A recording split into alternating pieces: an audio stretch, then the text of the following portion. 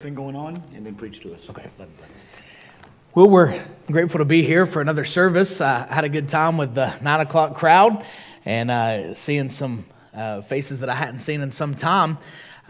We were scheduled to leave on the 31st, and I sent out an update just the other day. Delta canceled our tickets, and so that has been delayed again. And so if you're asking when, you know as much as we know when we're going to get to leave. I don't know. And so we're still waiting. Argentina has extended their border closure until the 31st of January. We are trying. There is a loophole that we can potentially try to do. Argentina is allowing for us to apply for our visas at the consulate in Atlanta. But in order to do that, we have to get special permission from Migraciones in Argentina. And so the guy in Argentina that handles our paperwork has to request this special permission, and he has to somehow show that it's urgent for us to get there. And so that's the trick, isn't it? Is trying to convince a country that they can't survive without us. So for them to be able to give us that special permission so that we can apply for our visas here, it's not very hopeful, but I do know the one that's in charge, and he can move the hearts of all men to do whatever he wills. And so we're trying to go that route to see if that's a possibility. If not, then we still rest in the knowledge that it's all in His perfect timing, and so we'll get there when He intends us to be there. But we are working very diligently. We're trying every avenue that we can. We want to exhaust everything that we can do, humanly speaking, in order to get there, so that we can get busy. And so that's catching you up on everything that we know. We had started packing again. This is the third time that we've packed and unpacked. This time we're not unpacking.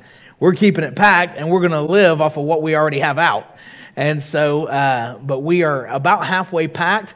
Our house in Argentina is halfway set up. We have a vehicle waiting on us. We have some furniture waiting on us. We have a lot of things that since March, we have a house that we've been paying for and all of that. And so we're just as anxious to get there as I'm sure you are to see us get there. So just continue praying with us over the next several weeks that something will change. One of the things I was excited to get, I got an email the other day from the Veterans Affairs Office saying that they were rolling out some vaccines for veterans coming up, and that go to the VA clinic, you might be able to get immunized for COVID, which I think might help if we can make sure that the whole family gets it. So that's something that we're looking into as well. But just be praying with us. We desperately want to get to the field so that we can start learning Spanish and get involved in ministry down there and becoming as Argentine as we possibly can. Take your Bibles for a few moments this morning. Turn with me to Philippians chapter 3. Philippians chapter 3. When we came back on furlough in March of last year, which is crazy, we were only supposed to be here until January of this year. That was the original plan.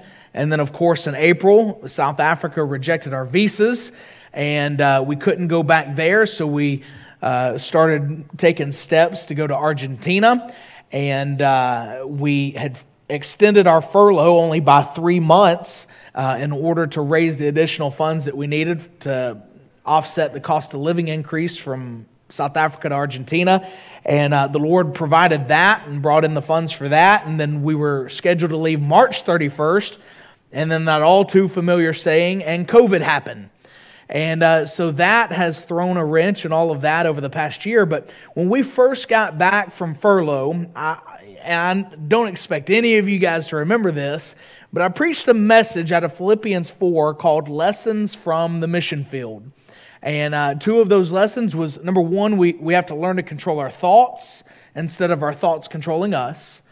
And then lesson number two was we need to learn to expect nothing and be grateful for absolutely everything. And those were the two lessons that God really helped me to learn, even though there's times in my life that I'm still having to learn those lessons. But while we're on the mission field, this morning I want to preach a message, lessons that God is teaching me through COVID. This whole year, we have a lot that we could complain about. Amen or no? I mean, there's a lot of plans that we've made that didn't go our way, and if we were real honest, the human side of us, we're pretty justified at sitting back and just complaining. Now, the spiritual side of us, we have absolutely nothing to complain about because everything is a gift from God and we don't deserve any of it.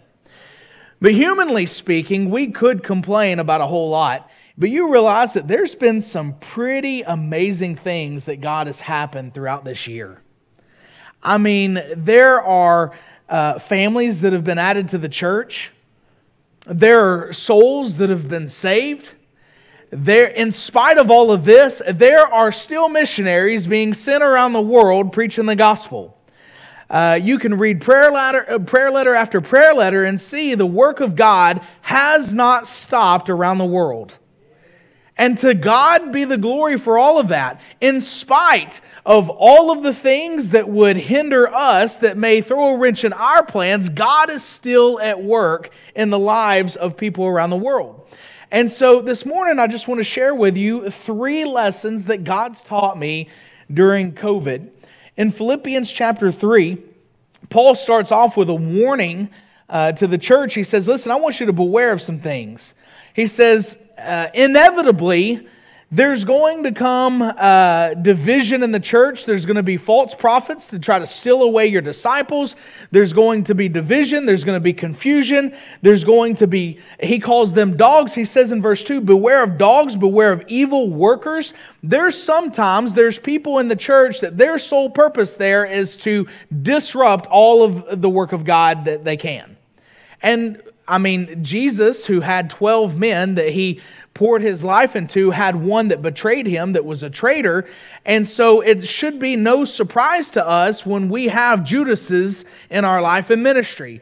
And so Paul warns the church. He says, I want you to beware of these things. It means that to be on guard, be on the lookout. There's sometimes that you have to mark and avoid some of those people that would be coming in and causing division and contrary to the Scripture.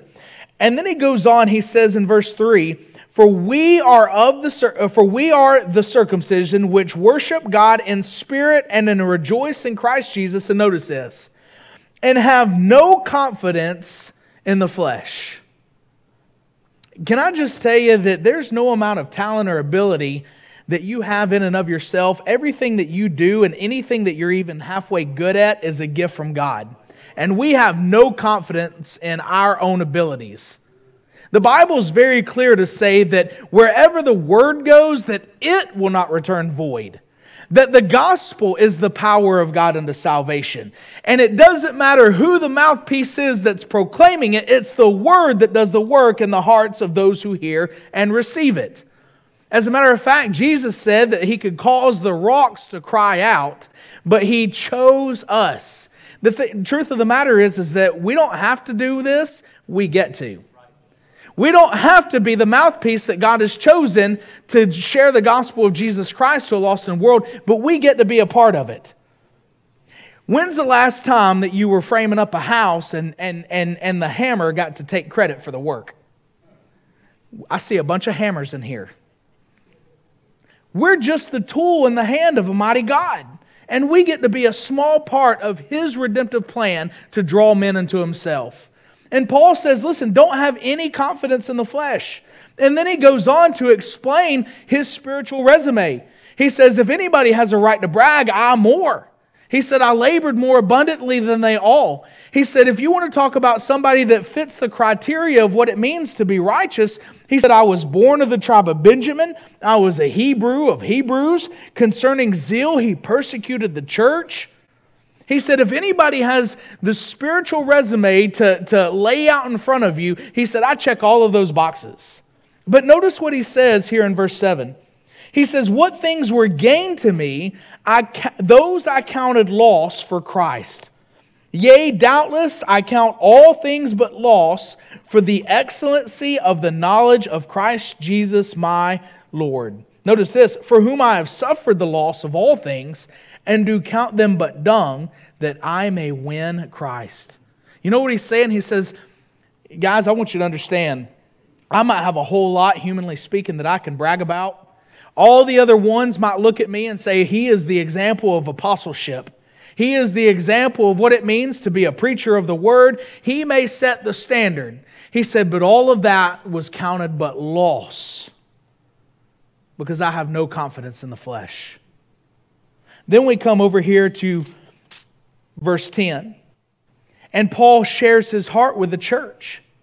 He says, in spite of all of that, he said, all these things that have happened to me, I counted but loss. He says, by the way, in chapter 1, he says, all these things that have happened to me happened for one sole purpose, for the preaching of the gospel. He said, all of these things have fallen out rather unto the furtherance of the gospel. Every bad thing that's ever happened to me, every trial that I've ever been through, every shipwreck, every beating, every imprisonment, all of that happened for one sole purpose, and that's to get the gospel of Jesus Christ to a lost and dying world. In verse 10, he says, here's my heart, church. Here's what I want you to understand. That I may know Him and the power of His resurrection. Hey, aren't you glad for the resurrection of the Lord Jesus Christ?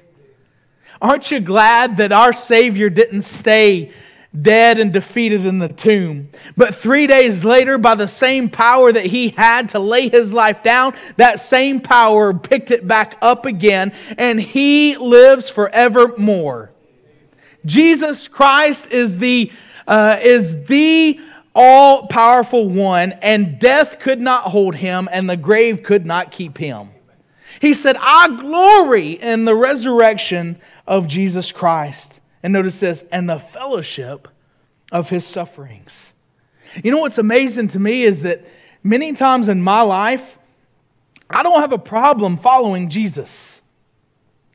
There's times that I can even follow Jesus, have a very near and dear relationship with Him, an intimate relationship, even in the midst of suffering, even in the midst of trial. There's times we in the military we had this saying, and I found it to be true, especially for deployments and things like that. You can do anything for 5 minutes. If you can do anything for 5 minutes, then you can do anything for 5 hours. If you can do anything for 5 hours, then you can do anything for 5 days. There's another saying is, if we can get through today, tomorrow's a new day. And so we take it one day at a time. You know how you get through a year-long deployment in a war zone? One day at a time. Just one day at a time. You know, there's times in our life where we can just tighten up our bootstraps, put on our man britches, and tough it out. There's times that we go through trials and just by sheer force and will that we can get through it. But I wonder how many of us would hold to that same sort of intimate relationship, that closeness that we desire in the midst of our hardships, if it was in the midst of His sufferings. You see, Paul wanted to know Jesus Christ in such an intimate way that it was beyond his own trials, it was beyond his sufferings. He wanted to know Jesus Christ so deeply, so intimately, that it was in His sufferings. What were His sufferings? Well, He had the beard plucked from His chest, from His face. He had His clothes stripped from His body, exposed for all to see. They cast lots to see who would get His garments. He had placed upon His brow a crown of thorns and an inscription written over the cross that said, "The King of the Jews." He was nailed to that cross. He suffered. He bled. He was stabbed with a spear in His side. And for hours of agony, He hung to pay a debt that you owed. And I think that many of us don't have a problem following Jesus, as long as it's within our realm of comfort.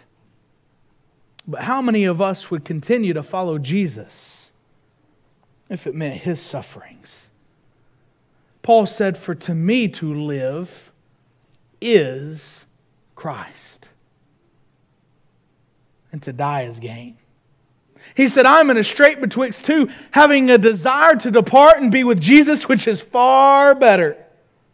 Nevertheless, it's more needful for you that I abide here in the flesh. Why was it more needful for the Apostle Paul to stay here instead of being with Jesus, which he desired more? It was because he had the words of life and of death.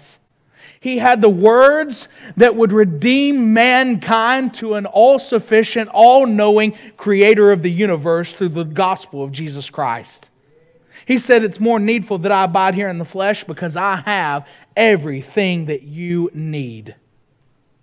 He says that my greatest desire is that I may know Him and the power of His resurrection and the fellowship of His sufferings. Notice this, being made conformable unto His death. You know, that sets a pretty high standard for us to live by, doesn't it? There's times where I look at this passage and I think, Lord, there's absolutely no way I could ever live up to that.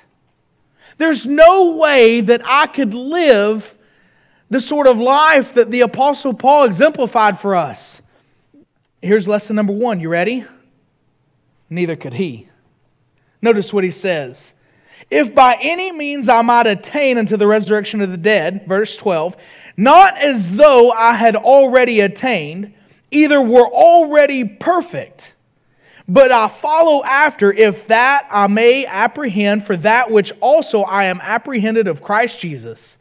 Brethren, I count not myself to have apprehended. Lesson number 1, you ready? I haven't arrived, and that's okay. Can I take some pressure off of you this morning? Paul said, I'm not perfect. I haven't fully achieved the epitome of the Christian life. But you know what? That's okay, because I'm following after it. I'm chasing it. I can see it. Jesus Christ set the example. He exemplified it. He set the standard, and so that's what I'm reaching for. But I haven't arrived yet. And you know what? That's okay. It's been said that the Christian life, it's not a sprint. It's a marathon. And that when we focus on the end result, then oftentimes we forget to live throughout the process. You see, we got to stop chasing for the product and just live the process. The life that you're living right now, we are in the process of becoming conformed into the image of Christ. Just because you aren't as far down the road as you would like to be or you think you should be, doesn't mean that you're not in the process of becoming more like Jesus Christ. You understand that true perfection, we won't have a perfect body, we won't have a sinless life until we are standing before Him face to face and we have achieved that perfection. But only in the presence of God do we ever reach that place. One day we're going to have a new body. One day we're going to live outside of the presence of sin. But in this mortal life, we are living through the process of becoming like Christ. Paul said, I haven't arrived. That word apprehended, it means to grasp, to achieve, to attain. He said, not as though I had already attained, either were already perfect, but I follow after. You see, this Christian life is a process. And so we live one day at a time. And if we are just a little bit more like Jesus tomorrow than what we are today, we can call that progress. It's all right that you don't have all the answers. Can I tell you, it's all right that if somebody quotes a scripture, you may not know exactly where that came from. Here, I'm going to tell you one. It's okay that you still struggle to find the minor prophets in the Bible. Praise the Lord. But as long as we're growing, as long as we're reaching for that fellowship with Jesus Christ, we look at a man like Paul and we think, if we could just be like him. But here in chapter 3, he says, I have not arrived, and I'm not perfect. For somebody like me, that gives me great hope that God can still use my life. Somebody say amen right there. Lesson number 1. We haven't arrived. And that's okay. You know what happens when we put these expectations on ourselves that we'll never be able to achieve? One of two things. Either we'll get so discouraged that we quit altogether and we throw up our hands and we say, what's the use? And we walk away and we fall by the wayside. Or we get so puffed up with pride, a false sense of pride, that we begin to put those same expectations on everybody else. And let me tell you something about expectations, is that nobody's going to live up to what you expect out of them. You can't even live up to your own expectations. You've got to be all right knowing that regardless of where you are in your spiritual maturity and your walk with the Lord, that you have not arrived. Now, that doesn't mean that we sit back and we give up and we stop following after, because Paul was very clear. He said, I follow after these things. My desire is that I become more like Jesus and I know Him more intimately. So whatever I need to do, if I need to be more in the Word, if I need to pray more, if I need to serve more, if I need to get the spotlight off of myself and put it on someone else and serve them, I want to follow after those things. But it takes great pressure off of us when we understand that until we close our eyes in death or hear that trumpet sound, we have not arrived. Lesson number 2, you ready? We can learn from our experience. Let's be careful not to live in the past. Now, I'd love nothing more than to put this year behind us. It's had its roadblocks, it's had its challenges, and if we can just go ahead and skip forward just a few more days, we're almost out of it. But can I just tell you, just because we get out of 2020 doesn't mean that 2021 is going to be any better. But if we're still living way back in this year and we're sitting here having a pity party for all the things that went wrong in this year, then you know what we're not doing? We're not looking ahead into what God could do in the next year. Can I tell you, some of you are still holding on to the failures of your past.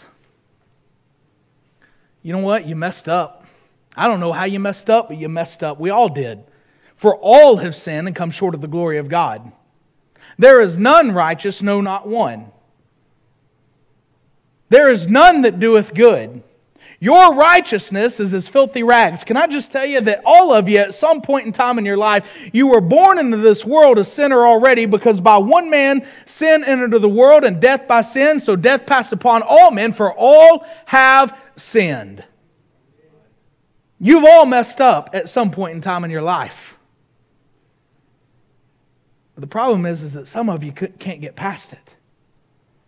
And so instead of trying to get past it and move forward and your life count for the Lord, you've thrown your hands up in the air and you said, you know what? It's not worth it. You got to let go of the past. You got to let go of your past failures. One of the great things that we have in the Christian life is we have opportunities to do right the next day. I'm thankful this morning for a God of multiple chances, aren't you? When I fail Him today, I get a whole new day tomorrow to make it up. Because that's the grace of God on my life. And even if I don't, guess what? Because of Jesus Christ, I've already been declared righteous in His sight, and so I'll stand before Him face to face, and I just won't even think about it at all when I get to heaven. You can learn from your experience. We got to stop living in the past. Hey, not only do we need to get past our failures, we also can't hold on to our successes. Can I tell you one of the dangers that are going to keep the churches here in the United States from going forward in this next year? When we look back and we keep talking about the good old days. My friend, can I just tell you that the baptism waters that stirred 10 years ago, they cannot be sufficient for today. The souls that came to the saving knowledge of Jesus Christ because of the ministry of Newton Baptist Church cannot be sufficient for today. There is a world that is lost and they are dying without Christ, and every time the clock ticks, there's more that are burning in eternity in a place called hell, and one day the lake of fire. We cannot be satisfied with what God did 10 years ago. We must keep pressing forward. Notice what he says there in verse 13. Brethren, I count not myself to have apprehended, but this one thing I do, forgetting those things which are behind, and reaching forth unto the things which are before. I haven't arrived, and that's okay. I'm glad that we live through the process of being like Christ, and that we don't have to be expected to be perfect. We can learn from our experiences, the good and the bad, but we can't live in the past. We must keep pressing forward. And then last but not least, there's still a race to run. So for some of us in here, it's time to get running. We've sat here for too long. We have our place on the pew. Our thumbprints are in our Bibles. We know exactly where to turn in the songbook. But we've been sitting in the same spot for many, many years. And though we may look like we're in the race, we haven't even began running. There's still a race to run, and we have to get running. One day, if death doesn't call us home, then we will hear that shout from the voice of the archangel, followed by a trumpet.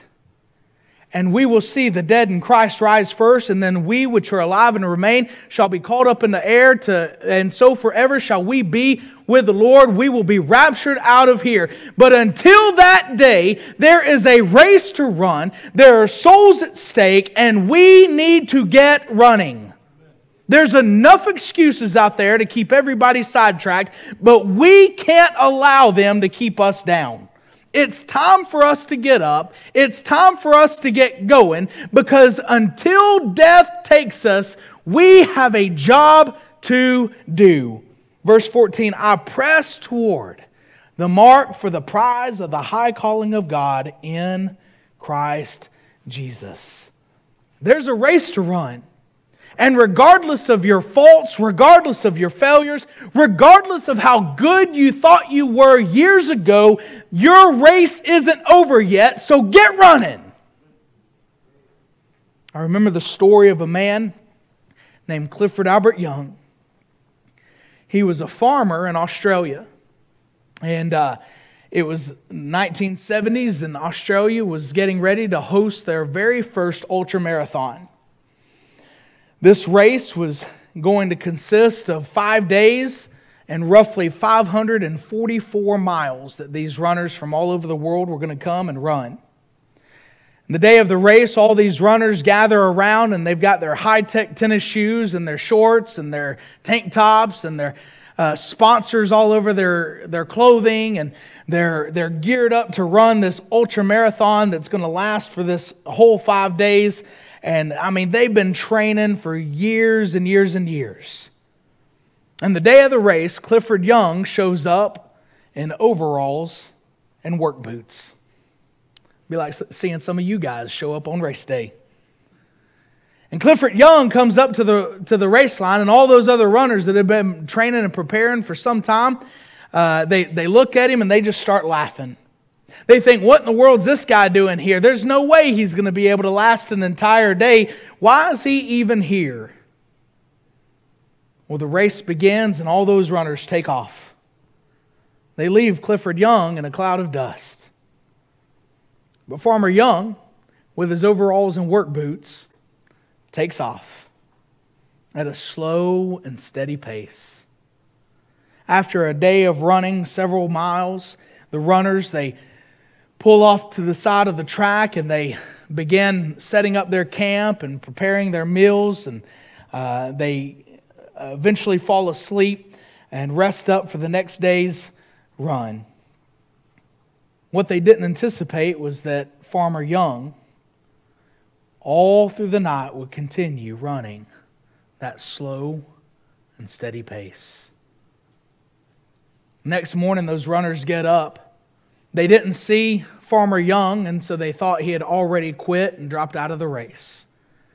They stretch, they take their time, they get back on the track, and they take off again.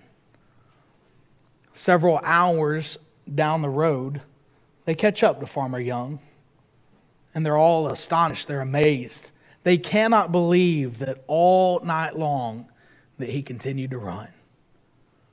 That next day comes to an end, and they've passed him by several hours, and they pull over to set up their camp, have a hot meal, and get a night's rest before they continue the next day. And again, all night long, Farmer Young continues to run. By the end of the 5 days, the runners get to the end where Clifford Albert Young had beat them by a total of 10 hours. The news reporters are there and they start to interview him, and they say, "How in the world were you able to run for 5 days and 5 nights straight without stopping and resting?" And Farmer Young responded to him. He said, "All of my life I've lived here. I've been a sheep farmer for as long as I can remember. And every year during the storm season, I have to run after my sheep and gather them up to protect them from the storms." He said, "I just imagined that I was chasing my sheep to protect them from the storm." My friend, can I remind you that Jesus looked out over the multitudes, and it says that He was moved with compassion because He saw them as sheep having no shepherd. And all around this world, there are souls that are lost and dying without Jesus Christ. And there is a storm on the horizon. It's called eternity. And if they die lost without Christ, their eternity will be forever in the lake of fire. The media asked Farmer Young, they said, "Well, what are you going to do with the prize money?" Back then it was $10,000, which today would have been the equivalent of about $50,000. Farmer Young looked back at him and he said, "I didn't even know there was a prize." You know what astonished me was what he said next. He said, "All these other guys have trained and prepared so much for this race." He said, "I think I'll just split it equally among them all." My friend, can I remind you, at the end of our race, there is a prize. Paul said, "I've fought a good fight. I've finished my course. I've kept the faith. Henceforth there's laid up for me a crown of righteousness, which the Lord, the righteous judge, shall give me at that day, but not to me only, but unto all them also that love His appearing." At the end of our race, there is a prize. At the end of our race, I long to hear those words, "Well done, thy good and faithful servant. You've been faithful over few things. I'll make you ruler over many." I haven't arrived.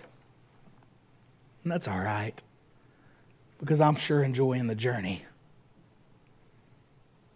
I've made some mistakes in my life. I've also had some successes. Boy, I've seen God do some amazing things. And while I can look back on those and be encouraged and challenged, I can't live on the good old days. I can't live in my past. There's still a race to run. And until we close our eyes in death and see Jesus face to face, we got to keep pressing forward. Father, we love you. Lord, we love this church. I pray, God, that you'd encourage them, that you'd challenge them. Lord, I don't know all the things that they're facing right now, but Lord, I know that you do. And I just pray, God, that you would comfort their hearts even this moment. Lord, help us to remember that this life is a process and we're constantly being conformed into your image. And God, I pray, Lord, that we would not hold to our past failures or successes, but Lord, we would keep reaching forward. And Lord, maybe it's said of us that we've been sitting out the race for too long. Lord, help us to get up and get running. Lord, we know that there's a storm on the horizon. Lord, we know that there are sheep that are scattered abroad having no shepherd. God, I pray, Lord, that we would be busy to round them up, to protect them from that storm, knowing that at the end of this race, not only do we have a crown to look forward to, but we have your approval.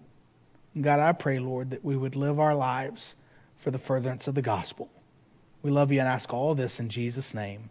Amen.